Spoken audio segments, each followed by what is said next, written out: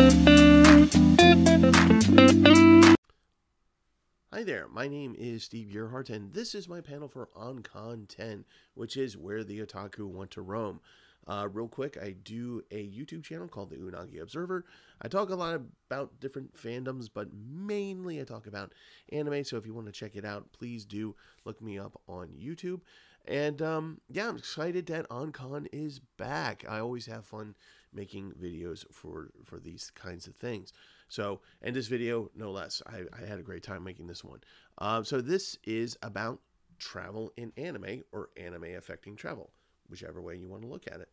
So we're going to talk about things like, trains, because trains are everywhere in anime. We're going to talk about mascots. We're going to talk about anime impacting tourism and vice versa. And we're going to talk about, of course, among other things, this little thing called a school trip to Kyoto. I see that in a few anime here and there. No, it's in a lot of anime. So we're going to talk about those kinds of things in this panel. So before we start, just to let you know a couple things. Since this is being shown on YouTube, I can't show actual anime clips. If I were to do that, I would shut OnCon down, and I don't want to be responsible for that. So unfortunately, no actual anime clips. Second thing is that I do live in the city, Baltimore to be precise, and you might hear some ambient noises like, sirens. It's a thing. So if you hear them, don't worry about it. Just, if you can, ignore it. Unfortunately, I have no control over that. So if you happen to hear it, just think of it as additional color to this panel. Okay, so enough of that. Glad OnCon is back. Glad you're back here watching OnCon. If you got any questions for me at the end, please let me know, and I would love to answer them. Okay, so let's go ahead and get started with Where Otaku Want to Roam.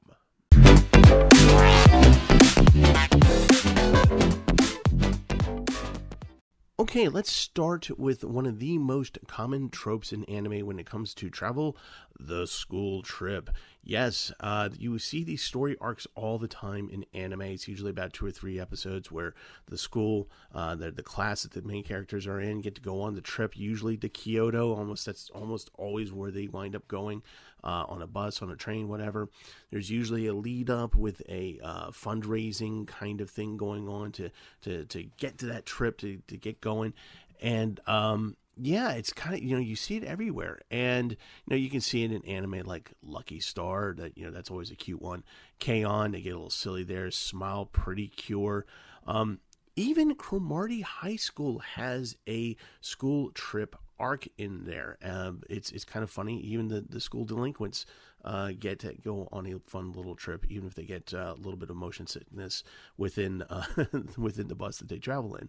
But let's not confuse this with like things like summer trips. This we're talking about the overnight class trips, like not just like little groupings, but just like the entire class. So let's not confuse this with summer trips, like in Azumanga Daioh, where the summer trips where you have Chio-chan describing her fear of Yukari's driving, and then fast forwarding to a scene in the house where Osaka's sleepwalking with the Santoku knife and looks like she's going to murder Yukari. There's that, and also don't confuse it with Orion High Club. Their summer trip.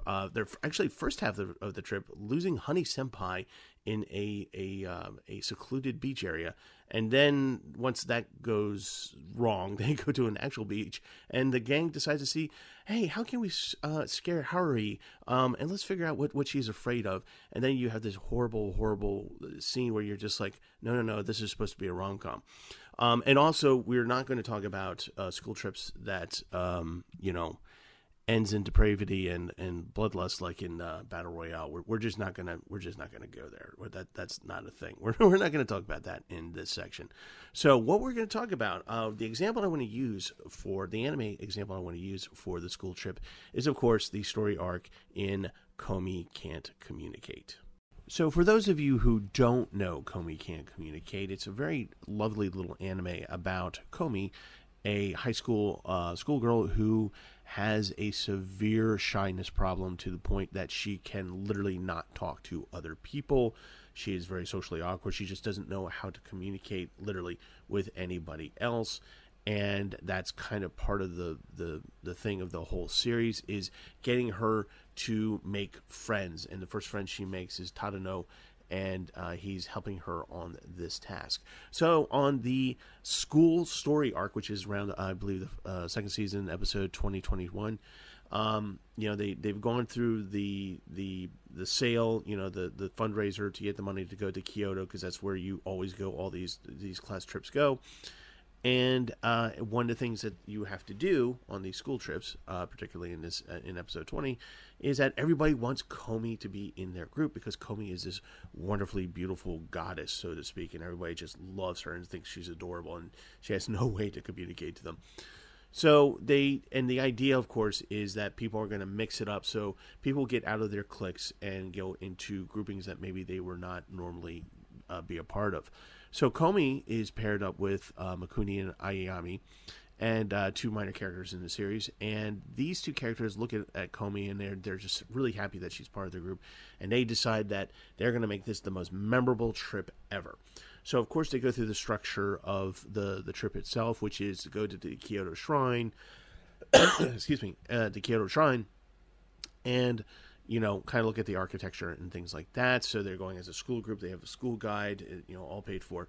And then, of course, they have the second day, which is their free day, which, the groupings get to go out and do their own things.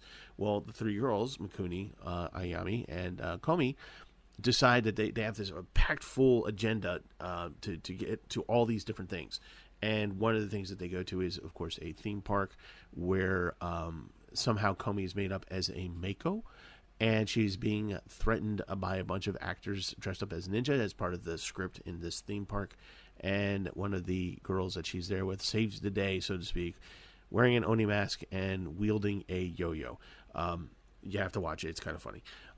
Anyway, so this is kind of the school trip. And then on their way home, they're, tired, and they're coming back, and they're on the train, and everyone's kind of going through their experiences on this little 3-day trip, and of course Komi adorably falls asleep and puts her head on Tadano's shoulder, which is a wonderful way to end the episode. But the reason why I wanted to talk about this particular story arc is because it actually touches on a lot of actual things that do happen in real life when these school trips are being done. So what I find very interesting is that on a basic level, like including the anime that I just showed you, how anime kind of gets it a little bit right in terms of how school trips go. It's not that far different than what happens in real life. As part of the curriculum in Japanese education, the class trip is something that is normally done. Usually done.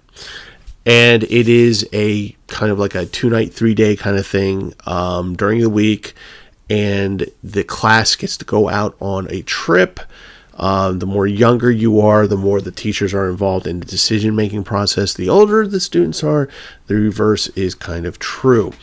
So the idea is to get the students out of the classroom and to learn things in a fashion that is more fun and interesting, and probably will sink in a little bit better than just sitting in a classroom with a book and just going, "Hey, the Kyoto Shrine," that kind of stuff.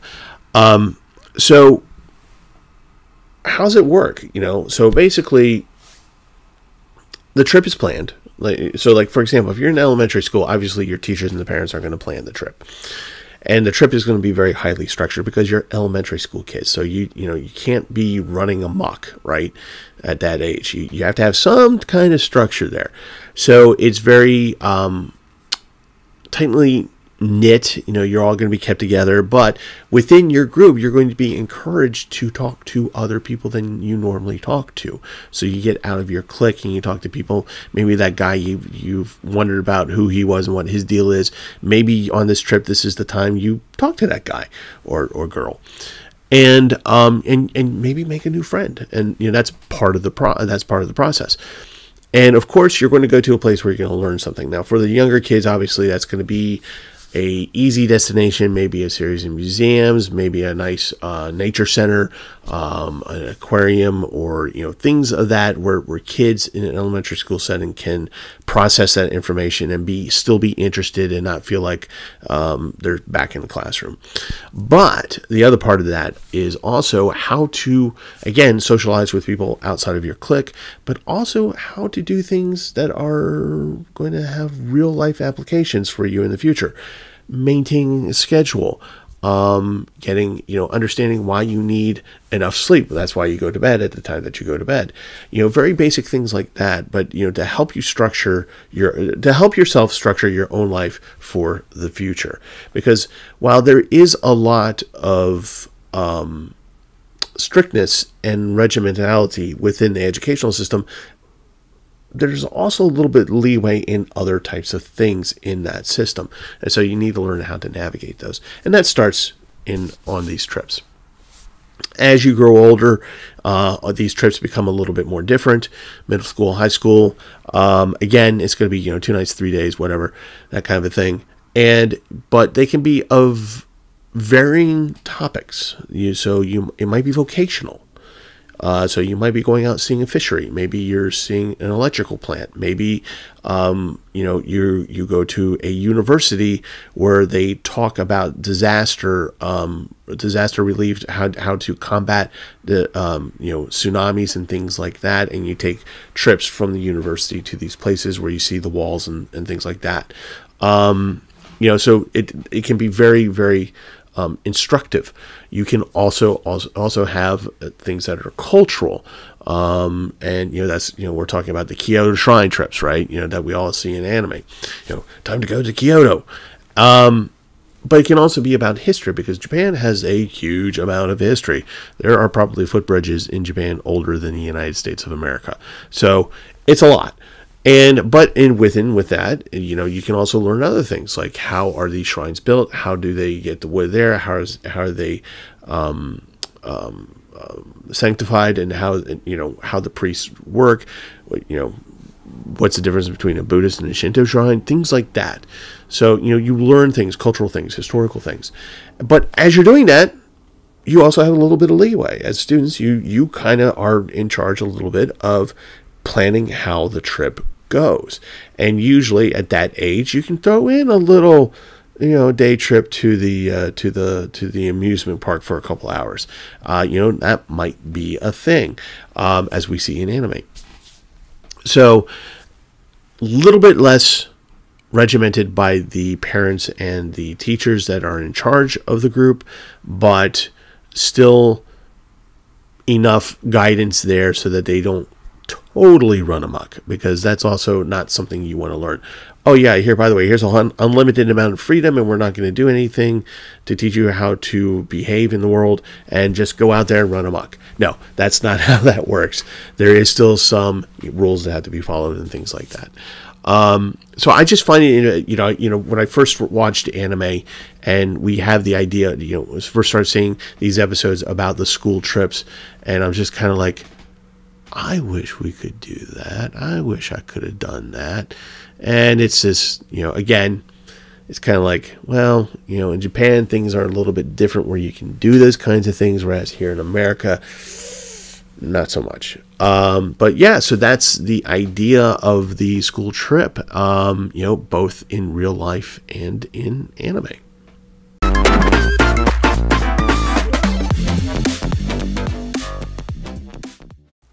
So, if you know your anime history, then you know that the first animes that came out in, the late 50s, early 60s were tied to toy companies. A toy company said, I have a giant robot thing, and I want kids to buy it. I want the parents of the kids to buy it.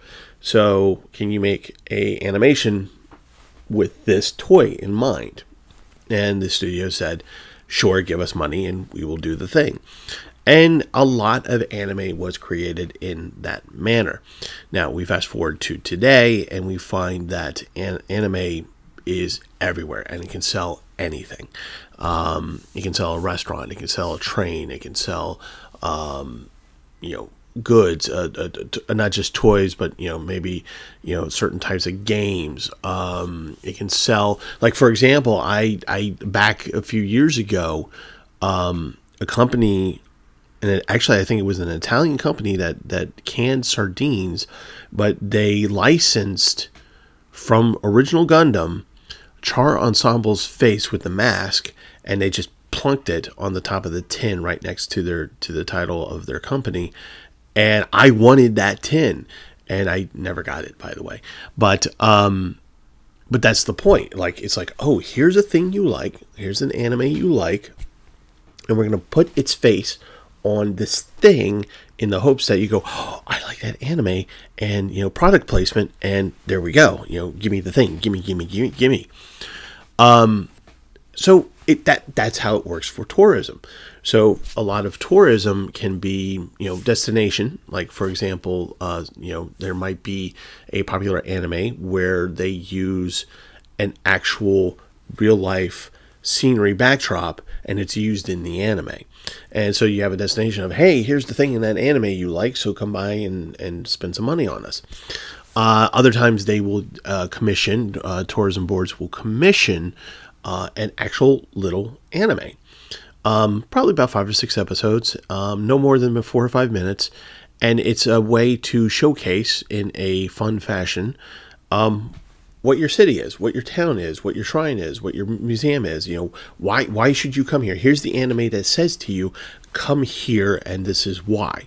And so they would commission those things, or maybe commission a mascot in the anime manga styles, make their own little characters, their own little thing that exists for their town or destination. So you have all those things. So what I would like to do in this section is throw out at you some mascots, because some of these guys are really hilarious. Some of them, most of them are actually very, very specific in what they are trying to sell, what they're trying to get you to do. And there's one in particular, it cracks me up every time I see this guy. I can't wait to show you. So there's that.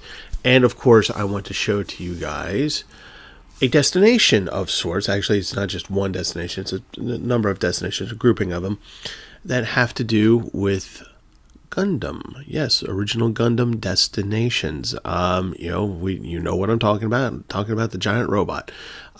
So there are places in Japan which showcase the Gundam. So I want to talk about that a little bit here in this section. And also want to point out that a lot of this stuff for the tourism board, a lot of, the reason why they do this is not so much to get people from outside of Japan to come to Japan to do the thing. That's a whole different marketing thing.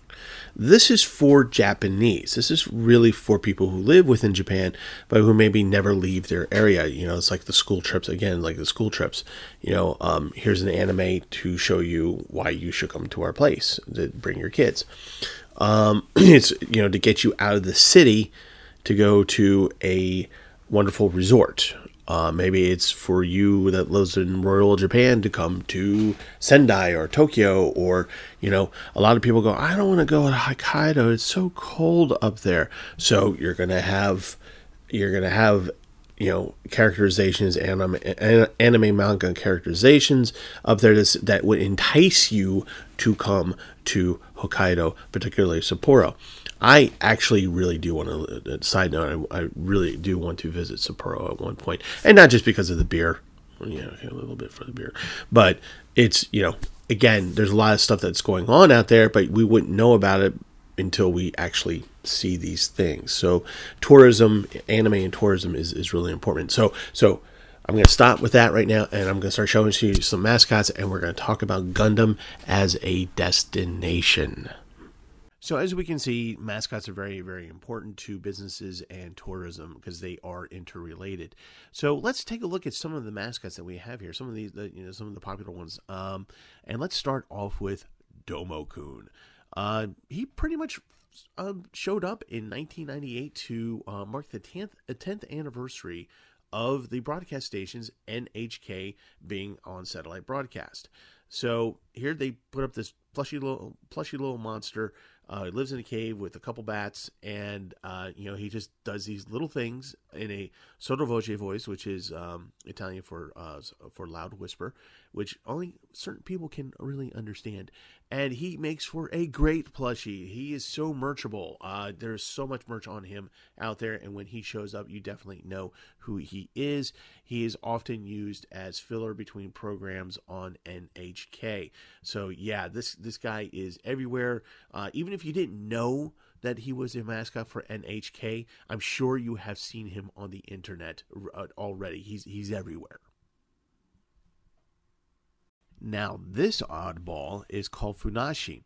So Funashi is, well, it's a pear, and it's a pear fairy to be precise. Its parents were ordinary pear trees, but Funashi is the fourth of 274 children, and according to Wikipedia, its birthday is July 4th, and as of this year, it'll probably be 1,886 years old. There you go. He, she, whatever you want to call it, loves heavy metal apparently, and its favorite food is peaches of all things. So it goes after other fruit. Huh, interesting. Okay, so he runs around, screams, and headbangs and things, and ends sentences with screaming nasty. A very vocal, kind of moving around character, and he is the unofficial. Not official, mind you, unofficial mascot of Funabashi City in Chiba.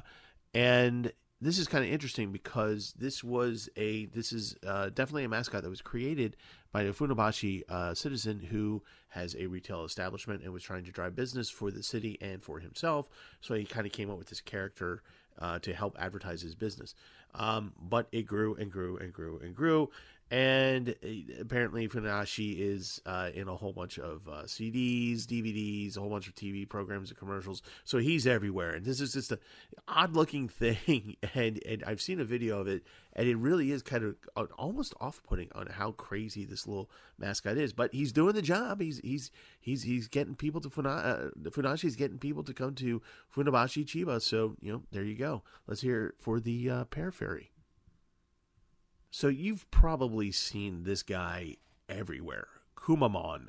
So he is the mascot for Kumamoto Prefecture, for the whole thing, the whole shebang.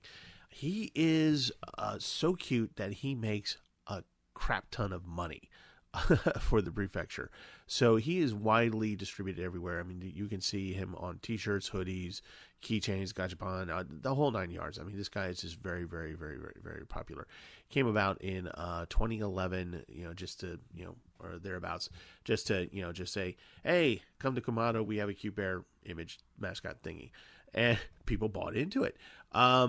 So aside from making a lot of money, a lot of merch, he actually does have a sort of mission of sorts. You can see him often in places where there are first responders, kind of like people who fight forest fires or police or firemen, things of that nature. And he sort of espouses a safety program of sorts, in addition to promoting Kumamoto Prefecture and the various things that go on in there. So yeah, this guy, wow, this guy is an incredible money. So this is probably my favorite mascot, Nyango Star. And he came about because in Kuroshi City, which is basically a farming community, they grow a lot of apples. They have a very low population, and the economy is suffering as a result of it. So they're trying to figure out what to do. And apparently, there's a person who lives there who is a very capable drummer, particularly metal drummer. And he had donned the mascot suit of Nyango Star. Now, the lore behind Nyango Star is that he is the reincarnation of a cat that had been buried in a apple orchard, and when he was reincarnated into this apple cat, and hence the way the mascot suit is created. And he uses his drumming skills to try to bring about people to come to the city, to Kuroshi City, to spend time there, to have some tourism, spend money, that whole 9 yards, to help the city come back, so to speak. this guy is also everywhere. If you go on YouTube and you just type in Nyango, Nyango star, you're going to see a lot of videos of him playing children's venues and then suddenly going into a heavy metal riff on his drums. And he looks so angry when he does it. It makes me laugh. Anyway, so this is, a really good example of why a mascot exists. They're there to help, kind of, so to speak. And so this guy has done a lot for Kuroshi City, and he's just very, very entertaining to watch. And I got to tell you, if I was in Japan and I happened to notice he was going to be nearby, I would so go and watch this mascot play. It's just it really is a joy to watch.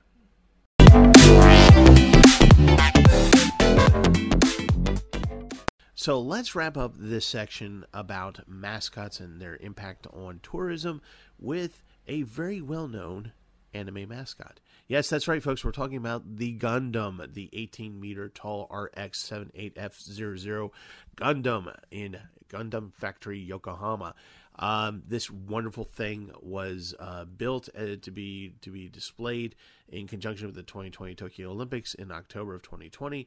Unfortunately, of course, as we all know, COVID was a problem, so it didn't really get to open until a little bit later in December of that year.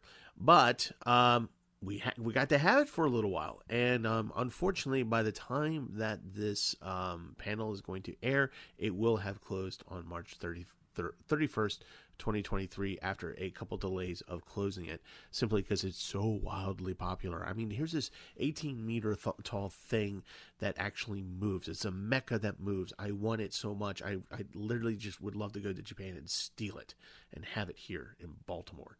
That would be awesome, having a Gundam in Baltimore. Wouldn't that be cool? I think it would be cool. Anyway, so this was created, of course, to celebrate the 40th anniversary of the Gundam franchise, which is, of course, wildly popular. Even if you've never seen the series, you know what Gundam is, and this thing is amazing. Now, because of the fact that it is part of a hugely popular, or well-known, at least, franchise, this draws a lot of buzz and a lot of attention. So, even though it's closed now, it is rumored that it is going to be dismantled and then repurposed in Osaka to do the same thing. So this might be a traveling thing to help with, the economy, local economies. So that's kind of cool, I think. So anyway, yes, Gundam RX-78F00 Gundam. Would you like to have one?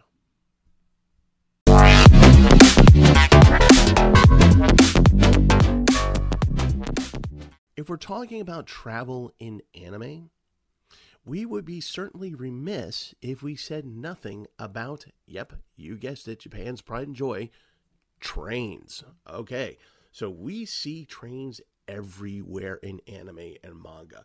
They are sometimes even part of the story. Maybe a person gets isekai'd via a train. Maybe they get hit by a train, or they're on a train and something hits the train.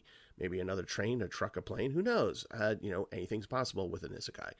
Or it could be the setting of a rom-com where two strangers bump into each other and then sparks fly, and then that starts off the whole will they, won't they kind of story. It can be the plot point of a story where they're trying to prevent a friend or a loved one from getting hit by a train, and they're jumping around in time. You know what movie I'm talking about. And things of that nature. So we see it everywhere. It's everywhere in Japanese animation. Sometimes it's just the background. Sometimes it's part of the story. Sometimes it can even be a character in the story, a non-sentient character, but a character nevertheless.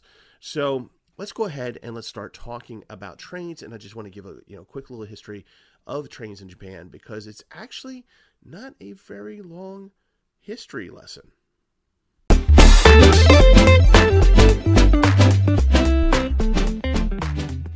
Okay, so the history of rail in Japan is pretty short. It really starts to gain steam and traction in 1872, when the Meiji Restoration is well on its way to modernize Japan. But the thing is that actually the idea of creating railways actually existed before the Meiji Restoration during the Tokugawa period, granted towards the end of it before the war to take out the Tokugawas happened.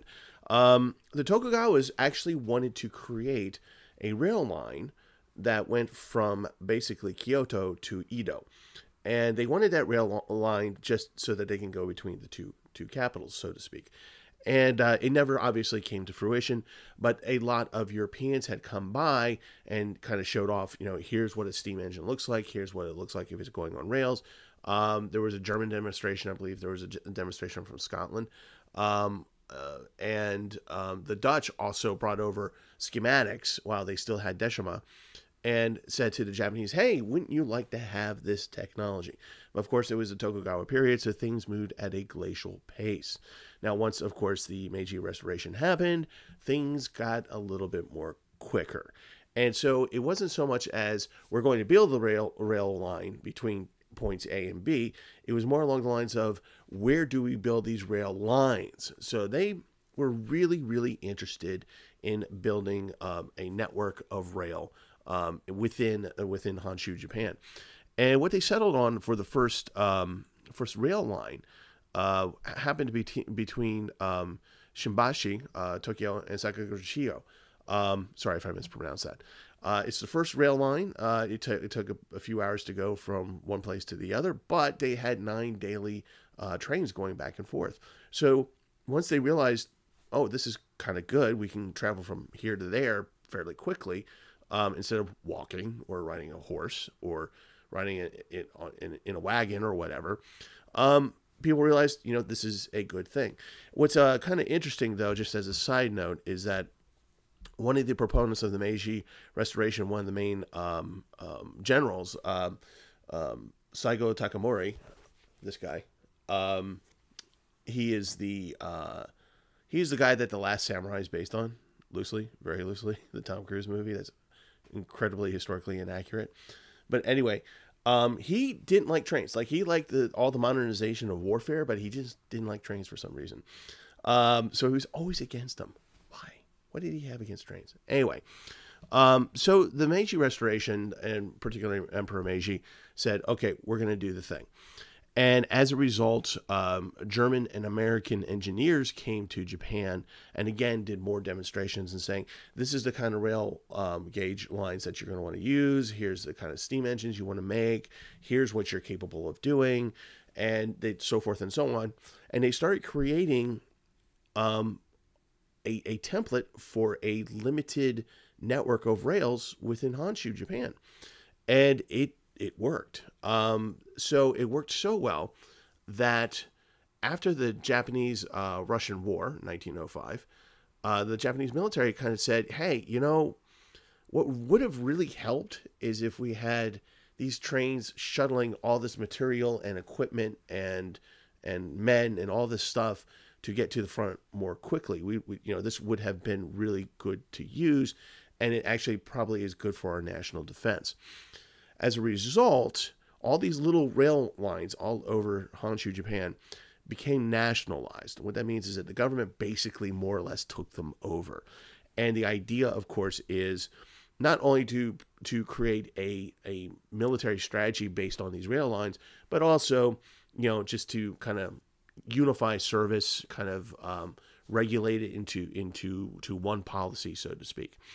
And as a result, that worked for a very long time. That worked very well, actually, for the Japanese in leading up to World War II, particularly with being able to get things from the factories to the ships to China, to Korea, to Vietnam, wherever it was that they were going to be. And, of course, it also helped with fighting with Americans in the South Pacific, being able to get that material out. So rail lines were very instrumental, and targets of the military, the U.S. military. So once the rail system was more or less destroyed, they had to rebuild after 1945, and they did. And after a while, it became more of a commuter service, within cities. So the trains became subways. They became trolleys. They became more for civilians than government workers, so to speak. And they were able to get people from outside of the city to suburbia. and even out into the world, out into the sticks. And the people in the sticks were like, hey, I can actually get to Kyoto, Tokyo, Sendai, wherever, on a train. Instead of taking days to get there, I can get on this train and be there in a matter of hours. So it was a really big deal. And then something happened. The Japanese government just said, we can do this up to a point. We can nationalize this up to a point. But if we're going to improve our technology, we're just going to have to let some of these rail lines go public, go private, that kind of thing. And that's how Shinkansen came about.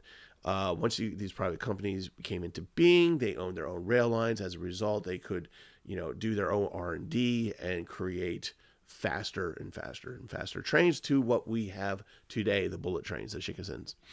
And so there's, kind of a very brief history of trains in Japan. And you can see how, like, some of these trains, as I talk about some of these lines coming up, you can almost see them in the anime, and you can understand why Japanese anime has trains all the time. When you think about American animations or other animations from other countries, the trains show up.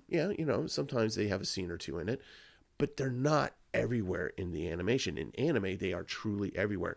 And I think it's just because there was a national sense of urgency to have this network of lines and to create it and to make it so efficient. That's the other part of it. So efficient. And so why wouldn't you have it in anime? So for the next part here, we're going to talk about some rail lines, real-life rail lines that are connected to anime. So the first train based on an anime is going to be based on the Anpanman anime. This is a superhero with a red bean paste for a head, and he flies around, does good. He's a servant of justice. He fights an evil bacteria on an episode-to-episode basis, and of course he always wins. A wonderful children's anime that is still popular today, as a really, really long run. And so they have trains with his likeness on it. There's actually 3 different lines: the Yosan line, the Dosan line, the Kotoku line. And, each train has its own thing going on, its own kind of visuals, characters. And on the inside, they have wonderful themed messaging. Like when they're announcing the next stop, they're done in the voices of the characters. And it's just a fun little thing for kids when they're on a long train ride. Okay, so this isn't really technically anime, I guess, but anime adjacent. This is Hello Kitty Shinkansen. Yes, a bullet train to the stylings of Hello Kitty. It's very interesting. I hope you like the color pink, because it is very pink on the outside and in the inside. And of course, JRL Pass says this is the cutest bullet train ever. You can see kind of like how things are looking in here. You have little play areas. You have just very, very pink things going on. But if you're a Hello Kitty fan and you need to get to a place from A to B really, really quickly, here it is, the Hello Kitty Shinkansen. Excuse me. So it has an interesting history, though. Prior to being the Hello Kitty Shinkansen, it was the Evangelion Shinkansen. Yes, so we went from Evangelion to Hello Kitty. That's kind of a whiplash right there. But anyway, so there you go. The cutest Shinkansen in Japan, Hello Kitty. So I'm not certain if the real-life Mugen Train is still active, but I just wanted to bring it up. Even if it isn't still active, it was just a neat concept to have an actual steam locomotive based on trains from the Taisho era actually running and doing a Mugen-themed train thing. So there you go. I just wanted to mention that, show it out there, throw it out there. And if anybody knows whether or not this is actually still running, let us know in the chat. Thanks. So, last but certainly not least is the Pokemon train. Yes, Pokemon. And actually, this is part of the concept of the Joyful Train ride experience.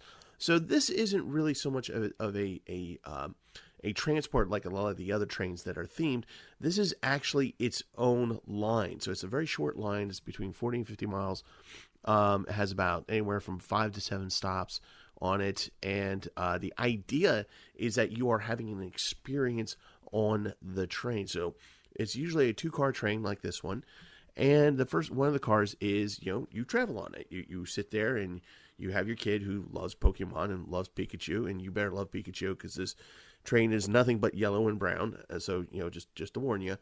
And so you can sit there and have an experience there and let the kids run amok in the other car where it is definitely Pikachu themed, and there's a whole bunch of play areas, and it just seems like a fun little thing to do, especially if you're like me and you have a niece who is really, really into Pokemon.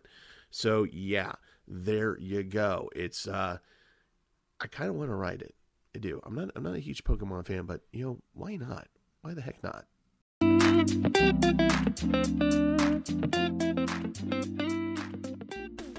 So far, we've talked about anime that uses the actual idea of the school field trip, the overnight school field trip, as a story construct within the anime. A lot of animes have that, we're all going on a school trip to Kyoto story arc, usually only 2 or 3 episodes.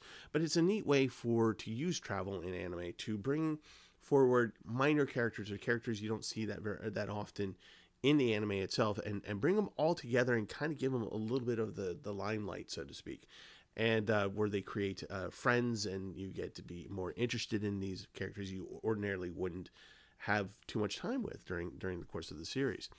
So, there you go. There's that. And then we talked about anime tourism, and more specifically how anime is used for tourism, to get people interested in coming to your prefecture, to your town, to your farm, to your brewery. Yes, there are breweries in Japan that I would like to go to. And trying to create an anime, because that is something that is a medium that is widely used to disseminate information in a fun way. And then, of course, as a result of that, we get those quirky mascots that I love so much. So let's talk about a kind of a lesser known aspect of travel within anime by bringing up a certain genre of anime that people definitely do enjoy. But these type of anime, which are called healing anime, usually bring about a process. It talks about how through the course of the story, the main character is involved in a hobby or a thing that requires learning, proficiency, equipment, and things of that nature, and making friends around that, and then moving forward with a goal in these healing animes. They're very relaxing. They're fun to watch. There's a certain amount of joy of watching someone being able to make a mug, right? Sometimes that's all you want to watch. Sometimes you don't need a violent isekai. Sometimes you just need somebody working with clay. In this case, we're going to talk about 2 particular anime that involve travel in some way, shape, or form. The first one is more about taking care of specific equipment to get yourself transported from A to B, and that's going to be Super Cub. All right, and then the next one, of course, we're going to talk about is one that I think you all might know. You might know it. I'm not sure, not 100% sure, but you might know this little thing called Laid Back Camp. So let's go ahead and start and talk about healing anime in travel.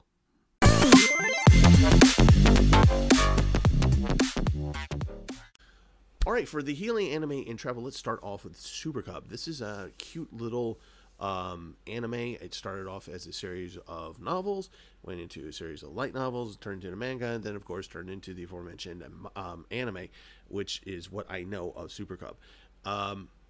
It is delightful. It's sad at first. We are dealing with Koguma, who is a very lonely person. She's by herself. There's no parents. There's a stipend, a very limited stipend that she has. So where she's staying at is very, very bare bones, bland, not much to look at, right?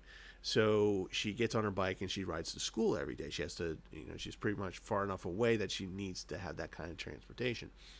One day as she's biking by herself, a Super Cub, a guy on a Super Cub drives past her, and she's just like, that could make life a little bit easier for me if I had that. And she goes on the process of getting the Super Cub. So she, by herself, is having to learn how to go through this process. Now, of course, she goes to the dealership and she goes, I need a used one, the cheapest one. And he points one out to her and says, okay, this thing has killed 3 people. It didn't, but, that's the story. But anyway, she goes, okay, well, I'll buy it because it's cheap. And then he helps her out a little bit. He's nice, and he's just like, okay, this is what you need to do. You're going to need to get a license. So this is kind of important in healing anime, in which that they show you a process and they kind of go through, take you through in a relaxed way, in a way that doesn't cause you a lot of stress, but just here's a person going through life doing the thing that they want to try and accomplish. And for her, it's getting her license so she can drive the Super Cub back and forth to her apartment to school. So she goes through this process, and he shows her the owner's manual, and she reads through it, and she's diligent, and of course she has to pay for not only the bike, but also to take the exam to prove herself worthy of the bike.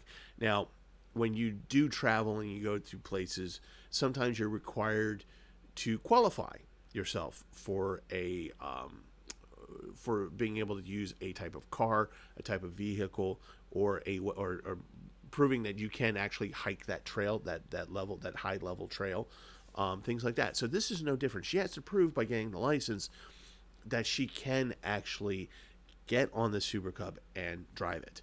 So she does it. She does the thing. Yay! First step completed.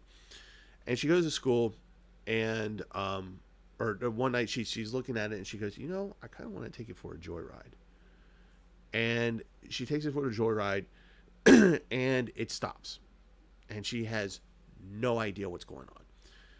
She's looking at it, she's checking things, she really doesn't know what she's doing, until finally she's like, I should probably take a look at the owner's manual. And it tells her that there's a reserve tank of gas that should get her to the next gas station. It does. She fills it up. She's happy again. Lesson learned. So in this anime, she learns how to not only qualify, how to safely ride this thing, but also learns a little bit about mechanics.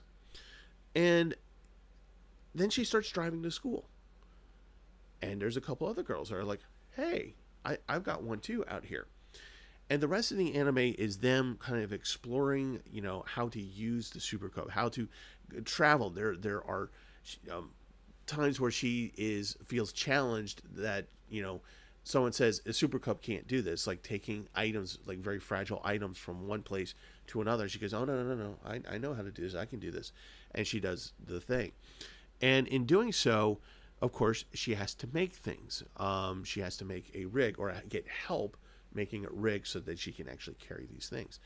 Another point of traveling, of using Super Cubs as travel, there are other things that she and her friends have to figure out. Like, for example, if they want to drive in winter, you're not just going to get on your bike and just go and just put on a jacket and go, right? Because you're going to be cold. So they learn how to do things like knit their own blankets, gloves, scarves and things like that to winterize themselves to be able to go forward during winter and do the trek. And then they also realize that they have to do things mechanically to winterize also their Super Cubs. And so that's a very interesting thing. And then you have the joy of being able to do these things, of being able to get on your bike and maybe not just doing a challenge, but being with your friends and going out there and having a good time. And that's the whole point of Super Cub. Here's this very, very lonely girl who has literally the title of the first episode is the girl who has nothing. She literally has nothing. And now she has so much. She's relatively wealthy, if you will. And part of this is that joy in being able to take care of something, of a piece of equipment, in this case a Super Cub, that enables you to travel. So they're able to make trips during the winter. They can go on summer vacation. They can do actual work with these things. So this is a very, very nice way of seeing travel in anime in a very practical sense, and in a way that shows, hey, you can have fun with these things, but you have to take care of them. You have to learn how to use them. You have to learn how to be safe with them. And most importantly, you have to learn how to enjoy them with other people. And if you haven't seen Super Cub, I hope this description of it and the way that they travel around locally in their town and in the immediate environs. I hope that makes you want to watch it, because Super Cub really is a cute little healing anime. So enough of Super Cub. We're gonna go on to, yes, Laid Back Camp.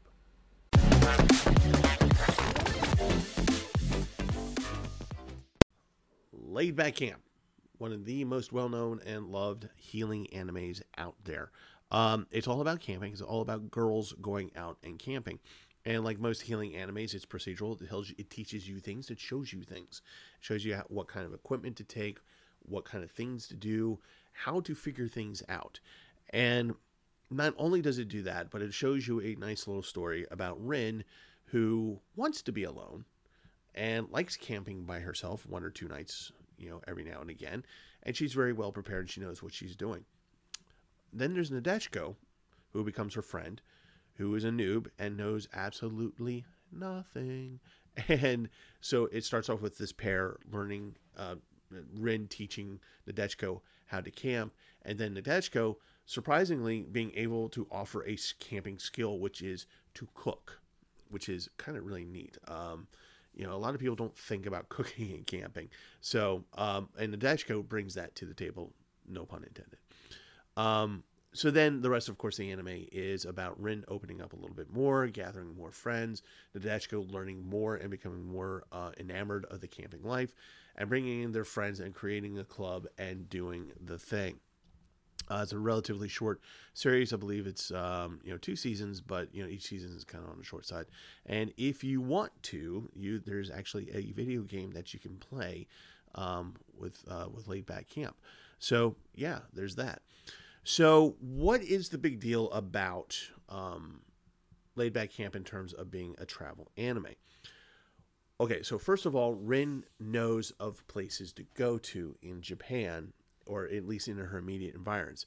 One of the places she likes to go to a lot is Mount Fuji. Now, what's interesting about this anime is that they will actually do background shots that are real, that you can see in real life. Like there's a place that she goes, a field that people can camp at and see Mount Fuji. And there are certain landmarks that she visits, and they are there in real life, and they kind of look like how they're drawn in the anime. And I thought that was really kind of cool. There's one part where she goes by a pond, and that reflects Mount Fuji on there, and then you come to find out that there is that pond, and it does reflect Mount Fuji. So that's kind of a neat thing to be able to go, because one of the things about some animes is that you can actually go to some of the places, like in the anime tourism, and actually look at these places and go, oh my gosh, it's here, it's actually here. So there's that, and it's kind of a fun thing to know that those things actually exist, that the people who made this anime were just like going, no, this is a real thing, and isn't it cool, that we can show you this. But more to the point, Rin understands when she goes to various places, she's got a budget in mind. She's just like, okay, how much firewood do I have to buy? How much does a place, a site cost me? How much is this going to cost me? How much can I get away with paying as little as possible? And so she goes to these places, and then you have a narrator who's kind of fun, who kind of explains and says, okay, this is the type of equipment that she uses. Now, here in America, I used to work for Eastern Mountain Sports, so I used to do camping and rock climbing back in the day. But so there are it was kind of neat to see equipment being used in Laid Back Camp that I used to sell and used to use myself. Excuse me. And one of those things was actually so that you don't hurt the ground, because some of these places are biodiverse and you need to take care of them. You need to have an actual platform with which to put your firewood on top of and burn it that way, so that you don't burn the ground, you don't burn any plants that might be rare or unique to the area, and things of that nature. And it's just kind of neat to see those kinds of care and kind of rules that say you need to do this or else don't make a fire. They describe the types of tents that you want to have out there. If it's summertime, there's certain types of tents. If you're one person, it can be a really tiny tent that just, keeps the mosquitoes away and keeps you comfortable, but then you keep tracking. Or you can have a tent like Rin where it's like a place to be. So for Rin, when she's going out camping, even though there are other people far enough away, there are people there. So it's not like she's out in the wilderness alone with the mountain lions and stuff, right? So she's camping within her means, within her skill set. And it's kind of neat to see how, what equipment she uses, how she uses it, and how she uses her time, which is to sit in a chair, read odd conspiracy theory books, and listening to really kind of cool, easy music to listen to, kind of hippie chick music, if you will. Excuse me. But as we go on with the series, when the club starts to begin, they talk about budgets. They talk about what kind of sleeping bags do you use, and a lot of people don't know that in sleeping bags they are rated. So you're not going to use a winter sleeping bag during summer. That's too much. But you're going to want that winter rated sleeping bag because it's going to be lighter and it's going to keep you warm. So, you need that certain type of rating. And they go through that. They teach you how, in this series, how to look at things and judge what you need and what you need to budget for. So, and one of the things that they teach you is that you want to pack light. Odds are you're going to have to walk from one point to another to the campsite. And that's usually how it works. And in doing so, you're going to want to you don't want to be like overburdened, right? Just like like in an actual, cartoon where, have things going up behind you. Your backpack is like twice the size you are with a pan on the top, right? And so you don't want to do that. So when you create a club and you gain friends, Rin realizes I can share the cost with people. I get to have a good time with these people, and we can all share the load. Nadeshiko teaches that to her by being there and cooking. And so she provides food. And she goes, okay, this is what I can bring out here because this is what I could carry. This makes sense. I don't have a rice cooker, but I know how to do these things. And so instead of eating just a little cup of ramen, on her trips out, now Rin gets these wonderful dishes that Nadeshiko makes. And they honestly really do look good in the anime. So this is another type of healing anime where, we learn how to do the thing. We learn how to camp, and camping is a part of travel. And I just think it's just a wonderful way of showing people how to do something in a non-stressful way. Instead of camping as a sport, will they go to nationals in camping? I don't know. Is there a sport like that? Who knows? Probably is. But it teaches you in a way, much like Super Cub, where you have to qualify, you have to learn things, you have to do things, you have to rely on other people to do these things. But more importantly, you get to go out there. You get to go out in the wild and see the thing. You can see Mount Fuji. You can ride a bike on roads. You can travel with friends, create memories, and have a good time. And I just love these two animes, Super Cub and Laid Back Camp, because they embody that so perfectly well.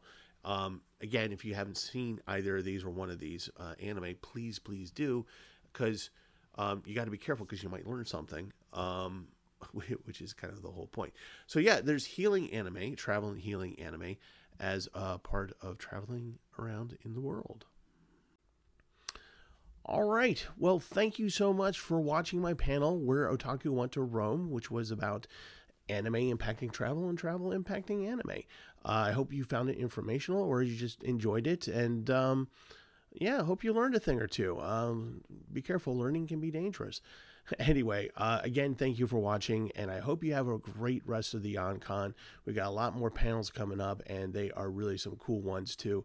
Can't wait to watch them myself, but I am also looking forward to your questions momentarily, so hope to see you there. But in the meantime, as we say, watch more anime.